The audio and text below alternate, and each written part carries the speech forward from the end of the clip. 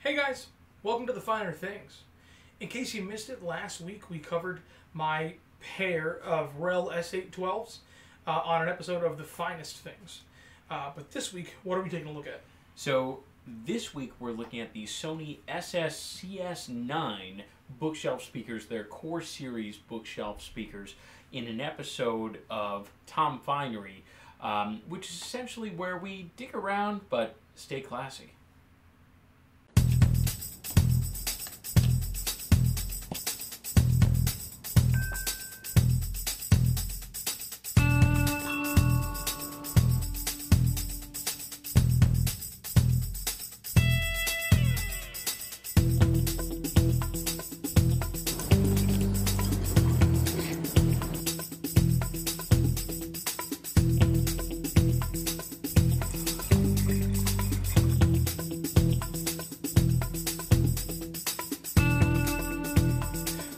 Sony Core Series bookshelves and the SSNA2ESs. That's the idea of the video. So we're talking about a $150 Retail for the pair of Sony pair. bookshelves versus $10,000 for the pair of towers. Big difference in cost between the two. So, just as a point of reference, the system, as we tested it, was paired with a, as I mentioned kind of earlier that we covered, the pair of REL S812s. Also, speaker cable-wise, AudioQuest Rocket 44s. Yep. The Arcam A49 powering the whole system. Yep. The Furman, what is it, Elite Reference? IT Reference 20i. Yeah, sorry, yeah, IT Reference 20i. It's my piece. Brain down. That's great. Yeah, the IT Reference 20i, which is actually great power condition. Yeah, no, I have noticed a really fantastic performance difference with it. But, yeah, for the most part, I mean, this room, big component as well. Yep, But, definitely. tell me about Sony in general.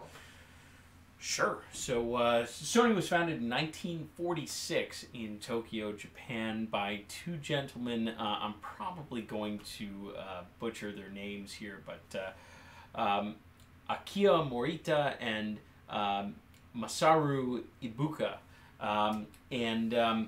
Sony is kind of a combination of two different terms. There's the Latin term sonus, which is for sound, and then there is also the term sunny, which in American kind of slang, in 1950s slang, was kind of like, like a slang for a young boy. The term in 1950s Japan, sunny boys, was considered like young and smart and presentable men, which the founders of Sony felt that they were young and smart and presentable. Like Essentially, though, the whole idea is that you combine the young, smart, presentable men with audio, with sound, and that's Sony right there. Really fantastic. I thought that was a Brian story for the Finer Things. So, anyway, though, Sony kind of started their existence making transistor radios. That's like one of their first things, or their most popular items was a transistor radio. They had great success with that, and then they kind of branched out from there. And obviously, Sony today is huge. They make speakers. They make cameras. You're looking at us on the Sony camera and lens. Yes. By the way, lens to the living room. Gotta say, right? That's Sony's little slogan there. Yeah. Because they make the cameras that film most of the content you watch. They make the mastering equipment that most content is rendered on, and of course, they make the televisions that you're watching it on for the most part. And the projectors you watch it. Yeah, or the projectors you're watching it on. So definitely, that's kind of their slogan there, from the lens to the living room, which is pretty cool. Yeah.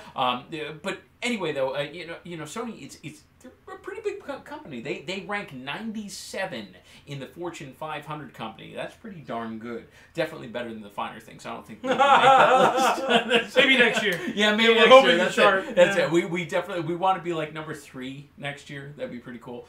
We're gonna misplace Siemens. That's it. Yeah. And Sony is the world's 5th largest manufacturer of television displays, and they actually dominate the premium television segment, which is 55 inches and larger, at a cost of about $2,000 and up. So they have a lot of clout behind them for sure. But one thing that they're not really known for these days is audio, which is kind of ironic, I find, because Ahmed and I, we've done a lot of listening these past couple of days. A lot of audio shows, even they never have these. Well, no, they don't. The last time that I saw Sony speakers was at the New York Audio Show in 2012, and they had the big brother to Ahmed's SSNE2s, right, which were the SSAR1s. I wish. Oh my goodness, $27,000 a pair. They were powered by Pass Labs 40th anniversary electronics. Like, they were just bomb. They were absolutely amazing. They were really something. But the point is, I guess almost a disappointment in my mind is that Sony has the capability of making these wonderful speakers, these really amazing speakers, and they don't really like, I don't know, capitalize it on it otherwise. At least so I thought. Yeah. Until my thing is, it's such a shame because, and we'll get to the performance and everything. Of course. But my thing is, they clearly care so much and know so much. They do. They have a tremendous knowledge about the sound, about sound in general, but the sound of their speakers. But obviously, the business end of it, and then this is my 2 cents anyway. Sure. Doesn't really care about trying to sell and promote and expose what their sound engineers are doing. Yeah, so Sony, they have a really strange business model. They do. They have different silos, kind of different departments within the company that focus on different items. Some on cameras, some on TVs, some on video game systems, etc., etc. And they kind of compete for funding. It's a little weird. That was actually explained to me by a former employee of Sony. It's to me, it's kind of very strange because I feel like a lot of larger companies are not more streamlined. Really, they're a little more streamlined than that. They're not quite as competitive against themselves. It too has been explained to me by some industry Sony people that Sony is run in an extremely old school way. Yeah. Like, I was asking a relatively high ranking, like a person who goes to Japan to go to Sony from America, and that guy was telling me basically that it's run in a very old school way. They don't believe in a lot of online marketing, things like that. They don't want to give product to YouTubers and stuff like that. So we have to go out and buy them. Yep. Although even though we're approaching 4500 level, Sony has actually not contacted us to give us stuff. It's very offensive. Yeah, actually, really outrageous. Yeah, I mean, what did you pay for these? A whole $87? Yeah, just about. They regularly go on sale for $75. I caught them on a slightly less aggressive sale. $6,000 rels, but yeah, they broke the bank. Yeah, okay. But these the last $87 really. So yeah, these are really interesting. It's a 3-way design. There's a super tweeter, a tweeter, and a mid-bass unit, which is very unique to bookshelf speakers, I gotta say. I have 2 super tweeters on my towers. You do, yes. But for a bookshelf speaker for $150 to have a super tweeter, that's something. That's something right there. 6 super tweeters in this room. That is true. Looks like frequency response is down to 53 hertz, which I gotta say, for a $150 bookshelf, that is impressive. It really is. That's something where, if they can actually hit that in room, which honestly I'm inclined to believe after our listening session, with a couple of those Michael Jackson tracks, the way that they, they were really going there. Yes. I feel like it is 5.12 inches. What a weird size. Yeah. Usually 5 1/4, but and the tweeter is 0.98 inches. Not 1 inch. Can't be 1 inch. It's got to be 0.98 inches. That is just absolutely crazy. And you know what? They don't even list the super tweeter size. Well, if you want to pull up the measurements for the SSNA2ES. Yeah, because it looks to be about the same. Yeah. To be very honest. The assist tweeter is 0.75 inches for the assist. Yeah, it looks to be about the same. Yeah, and I think we have a couple of shots where we put the bookshelf speaker next to your tower speakers, and looks to be about the same. And honestly, this guy looks to be about the same as well. Yeah, so this guy, really, really cool. Part of Sony's CAS1 kind of compact desktop speaker system. Yeah. Comes with this awesome little headphone amp and DAC unit, but also these pair of speakers, which I really didn't think much of and really generally wasn't using until we were demoing these guys and the SSNA2ESs, and like, oh, I've got those, those little speakers on the just shelf. for giggles. Yeah, throw them on. Turns out they sound really good, and they want power. They love power. So, just for some clarification, the first part of our listening session with both of these speakers,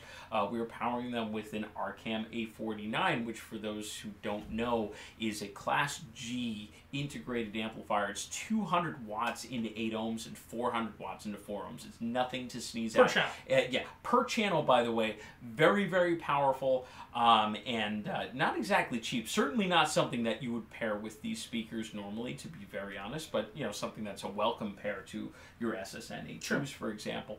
But man, these speakers were lively, and they loved the power. They absolutely loved it. It was really incredible, and these guys here, the CAS1 speakers, they especially love the power.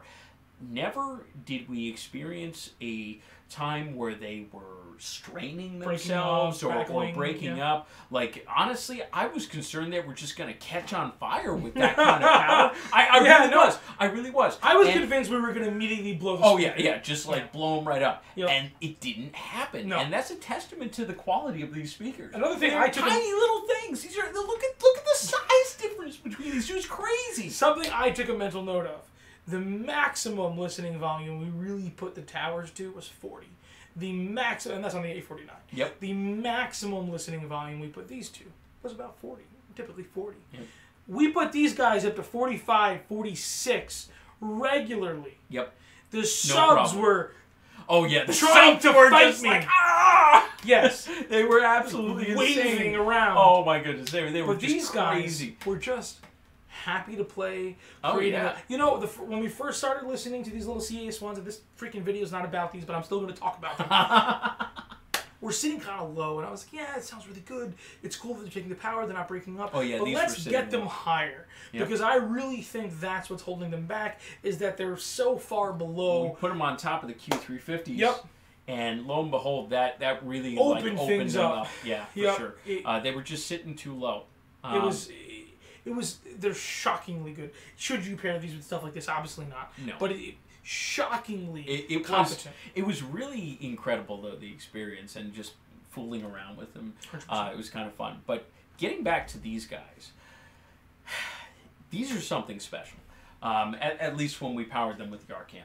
The pace, rhythm, and tempo, the Pratt, was just unbelievable. It was like you had your foot tapping the whole time. It didn't matter what you were listening to. It was engaging. It was enthralling. It was just incredible to listen to. And it's like, in your mind, you're thinking, like, what is going on here? These are retail $150 on sale for $75 speakers, and they're making me do this. They're getting me involved in the music in ways that a lot of more expensive speakers couldn't, which, by the way, we tested the Q150s and Q350s, and they didn't involve us in the same way that these speakers did. The Q150s and the Q350s were more serious, articulate, analytical speakers. Yep. They had more impact, they had more dynamic. They were more resolved, for sure. I still wanted to listen to these. Yep. There was a harshness to the Q150s and Q350s that these didn't have. These had this, like, buttery sort of smoothness to them. Sweetness. Yes, the sweetness, but still at the same time, you just had this, like, jive with them where it was just like, oh, man, this is really pair of enjoyable. speakers I owned. Yeah.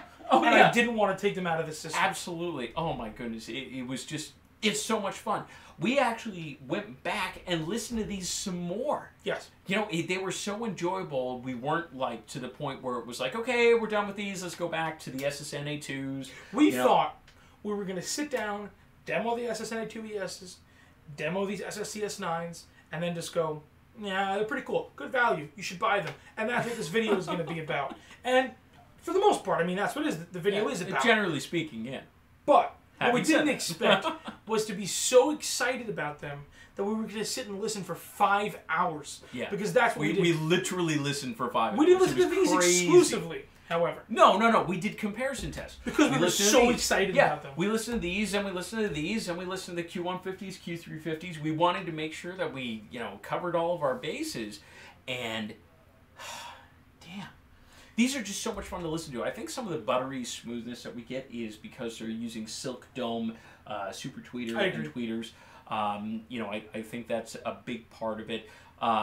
These guys have a reinforced cabinet per Sony. Are they the most reinforced cabinet? No, but the fact that Sony pays attention to that sort of thing, I think, is really important. At the price point, yeah. Certainly. Their mid-bass driver is mica reinforced, so it's supposed to be a little bit more pistonic in movement than your average $150 speaker. I tend to agree with that. I think the bass response from these was the most startling out of all of it. Yeah. Where it was just like we turned off the rel subs because we were listening to the S812, with the S812s for a while, and we were like, wow, this is really great, really awesome, but is $6,000 worth of subwoofers impeding us from listening to the $150 bookshelves? When we turn those off, are we gonna lose all life to this sort of stuff? So we turned off the woofers, and lo and behold, these things could hold their own. Yeah. It was like, holy cow, this stuff is. These I still amazing. had a smile on my face. Oh, I was yeah. still tapping my foot. Absolutely incredible. Just really lots of fun. And then, we kind of thought to ourselves, all right, well, listen, people aren't going to be pairing a $5,750 Orcam 849 integrated amplifier with $150 bookshelf speakers. It's just, it's kind of like it's an edge use case. Yeah. I mean, some of my friends do that with LS50s where they have insane systems with CAF LS50s. Actually, my system's getting up there right now with CAF LS50s. And the same way where they kind of scale up to that level of system. So it's like, okay, well, maybe these with a different receiver. We got to see how that sounds like. So Ahmed had a Marantz NR1200, which I think retails for $500. $600. Yeah. It's a two-channel piece. It's an audio-video receiver. HDMI's, stuff like that. It's basically just imagine a stock standard AVR. However, significantly more musical. Quite a lot less power. I think it's at RMS about 60 watts. Yeah. Relative to most AVRs, less. But just two channels, designed for two-channel music listening as well as audio-video receiving. And definitely closer anyway to the price point that someone would pair up with these $150 retail speakers. We listened to those. We listened to that system, and admittedly it was without the rels because honestly, in this budget category you just wouldn't have the rels, sure. right? So we listened to those and. It was definitely a different experience. Here's where we get to downsides overall. Yeah. Now, even moving back to pairing them with the 849 for a moment, there are songs, there are types of music where even though this sounds lively and fun, there's a certain level of detail, clarity, and especially high-frequency articulation and sense of overall space. Yeah, the sense of space, the soundstage kind of collapse. For certain tracks, for more, we listen to a little bit of opera, a little bit of classical, and some more modern jazz, Gregory Porter, things of that nature. Also, some Art Blakey in the Jazz Messengers. And it does those tracks well enough. It's pretty good. But they do, for more serious listening, they fall apart a little bit. Yeah. But I would say, for 85 to 90% of popular music, and again, in the unrealistic circumstance that you're pairing something like this with all this gear, high-end cables and power conditioners and a dedicated space and all that, they knock your socks off. Yeah. However, Ahmed and I were kind of joking off camera, and we were saying, speakers are snake oil. like especially honestly, after these. Oh yeah, especially after the. Oh my goodness! But even after these, it was just like we can get a $75 a pair speaker on sale to sound so incredible that we don't want to stop listening to it. Like, coming from someone, especially like myself, who is just kind of snooty toward the audio thing, I'll be very honest. I usually, I'm a very critical listener. I'm very particular about what sort of equipment I pair with what, so on and so forth. And these things just, they put a smile on my face. They really did. They made music so enjoyable at such an incredibly low price. It was comical. It was actually comical. It was like... these, the $700 Kefs couldn't do what the $150 retail, $75 on sale pair of Sonys could do. Now, that was something. I mean, of course, yes, in the right system circumstances, yes. So, of course. Getting back to pairing it with the NR1200, yes, it's fine. It's good enough. Yeah. It was totally different. I do think if we, for example, had on hand something with a lot more juice, like an inexpensive, Chi-Fi type Class D amp, something that's really gonna pump some power into these things, or even something older and used that just puts out a lot of power, that you can pick up for $500-600. I suspect that they would open back up. You know what would probably be a good one is the B&K Components Reference 50, or not the Reference 50, excuse me, the AVR 507 S2 receiver. I was thinking of the processor variant. That's 150 watts, all channels driven. Thing's a beast for a receiver. It's like 60 pounds, got a giant toroidal transformer in there. That would be something that I would probably pair with these. And one of my friends actually picked one of those up for $250, like dirt cheap. I think they actually paid more in shipping than they did to get the item. But that has enough current, enough drive to make these speakers really sing, and sounds pretty darn good. Now going back to the $10,000 Sonys. Yes, the SSN H2s. So this is where, and we had this little realization, right? So these guys have a musicality, a fun, a sweetness, a creaminess, a foot tapping, Pratt experience, amazing Pratt experience. The Q150s and 350s have articulation. They're more accurate in terms of resolved.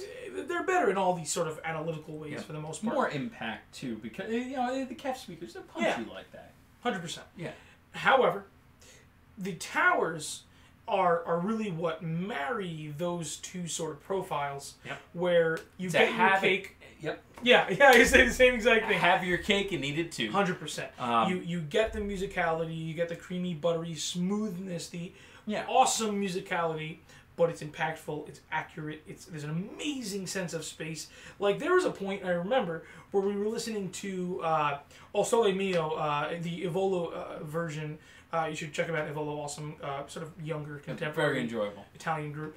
And, we're listening to the track, and on these, the SSCS9s, and I'm thinking, oh my God, the sense of space, this is incredible. So that we quickly, pop the cables out, put them back into the SSNA2B Sony towers. We were concerned. Yeah, we were genuinely concerned. Did I waste $9,999.98? Just about, These are 2 cents. Yeah. Hey, listen. $75 might as well be 2 cents, honestly. Fair, in the good scheme of things. Yeah, right. But we pop the wires back into the towers, and the sound is big like this, and it goes. It's huge. Oh yeah, and there was even additional impact. Yes. That was delivered there. That we had the subs running both times, if I'm not mistaken. Yeah. And still, there was more impact with the towers. There was a greater sense of space. Sure. The imaging was razor sharp. There were textures. There were things that these speakers, as lovely as they are for $150 a pair, simply couldn't do. And gosh, looking at the finish of your speakers of the SSN-A2s. In the wrong lighting, they just look like your black average, almost. piano black sort of speakers. Maybe an extra fine piano black finish, but that's kind of what they look like. Sure.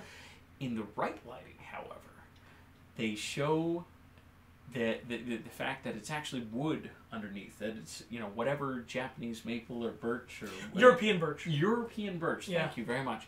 Yeah, I was thinking the Japanese maple was the AR ones. Yeah. So on the SSN-A2s, though, they used a European birch, which they stained this lovely, this super dark, dreamy. Like, oh man, Yeah. like burgundy, but like whoa, way dark. I'm gonna sound like a nutcase, but if you watch this channel, you think that anyway. But there are times where, once in a while, in the right light, when I have these speakers out in my, you know, sort of normal living room space, I would just stare at them. And I would look at them and just go, oh my goodness, they're so beautiful. The finish is so fun. And my girlfriend would be like, what are you doing? And I'd be, just look at the speakers. They're so pretty. She'd be like, yeah, they're nice. They're black. I'm like, they're not black. They're European birch. And I grab a light and I shine it on it. Look, it's like, yeah, they're brown. I'm like, you don't understand. They are me. not brown. Look at the wood grain. Oh my goodness. But, so I guess that takes care of the subjective evaluation of our video there. So that kind of brings us to the value proposition. Are they worth it? And the thing is, like, after hearing them on such high-end equipment, my humble opinion is that, okay, well, that's great. These speakers can grow with you. You can buy these speakers as the cheap option to pair with your $279 Denon receiver. Sure. But at the same time, as you upgrade your electronics in the meantime, these speakers are going to grow with you. They'll grow with you all the way up to your Arcam A49, where they just freaking astound perhaps you. beyond. Oh, yeah, maybe even beyond. I don't know. We haven't even tested it. I kind of want to take these up to my place and hook them up to the Pathos. 100%. Yeah, I think that should be maybe a future video that we I want to bring them to an audio show and hook them up to a pair of D'Agostino's. Oh yeah, D'Agostino relentless, like, you know. Can you please move these Hardbath 40.2s? Yeah, I've got something a little more interesting. Yeah, the Wilsons, just get them out of the way. They're not worthy. These guys right here, listen, this is God's gift to audio right here, okay? Yeah. I'm going to pop over to the ESD acoustics room and, hey, can I borrow a wheelbarrow to take your power conditioner? The big honking thing. Oh yeah, the floor standing thing. They're That's like, crazy. oh, yeah, cool, absolutely. What are you going to pair it with? Let me tell you. I'm trying to get the most out of a speaker. Oh, that's just incredible. One of their tweeters weighs like triple what these do. ESD Acoustics, awesome. Oh my God, Chinese company. You know, not the most well known, but really look into them. Their middle level horn speakers weigh 2,500 pounds. It's Each. just, absolutely incredible. It's oh my goodness. Yeah, a cool company. Yeah. If you've got like $500,000 to spend, yeah, their horn system is really to die for. Oh yeah, totally is. Yeah, totally is. Very cool system. The way it sounds is just unreal. But you know, having said that, even for when they were being driven by the NR1200, they didn't sound bad. No. You know, they were actually, you know, they were good enough. The magic was just gone. Yeah, and it's a real testament to their ability to resolve 100% sound. And like I said, they can grow with you. If you're an aspiring audiophile where you really want to get into this stuff, you know, these kind of provide you with your first taste of decent sound. I would still contend that they, with the NR1200, sounded better than most soundbars.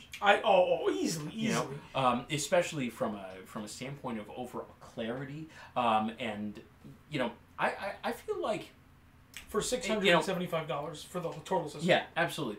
Unpopular opinion, I think that 7 of these all around, with a competent subwoofer system, maybe not the RELs, but something decent. Sure. HT1205? Yeah, HT1205s, or heck, Sony makes a matching woofer for these. Yeah, not the I'm best, curious but to hear that. Yeah, you know, I've heard variations of that woofer over the years.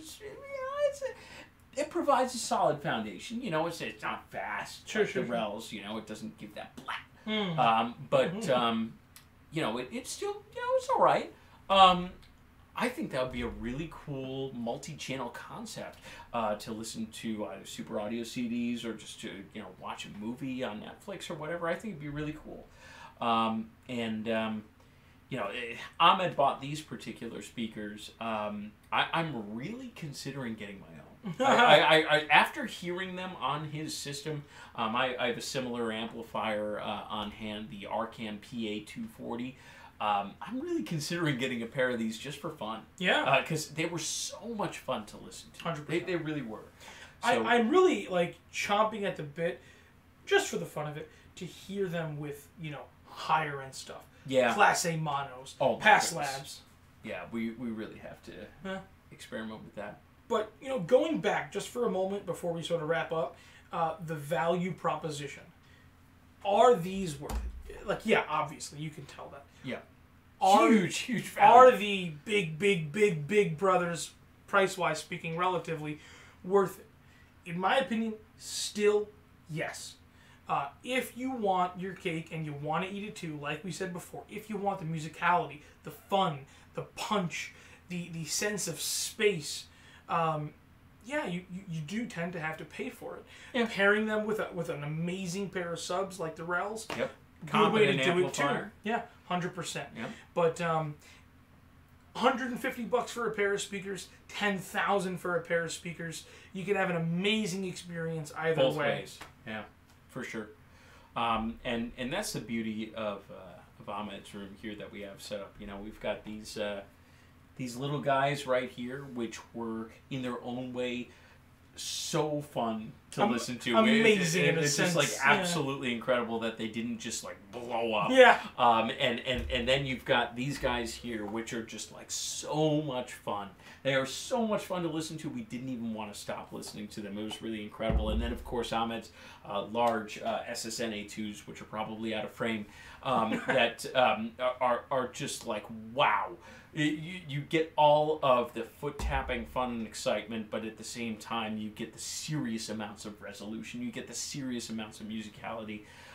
It's really something. It really is. Totally agreed. Definitely. Hey, listen, if you're enjoying the content, subscribe, give us a like, drop a comment. Let us know of a speaker you think is just as fun or more fun, or give us your cool, you know, cheap speaker experience. We definitely want to hear about it. Show us your system setups. That's cool too. We always like looking at those. It's 100%. a lot of fun. And really subscribe. Tap the bell. Yeah. Tap the bell. You know, that's the real subscribe button to get all of the notifications of the Finer Things YouTube channel into your YouTube inbox. You know, that's really where the fun happens. Check us out on Instagram, Facebook, And Twitter. 100%. But I think that's about it, guys. Thanks for watching. Thank you.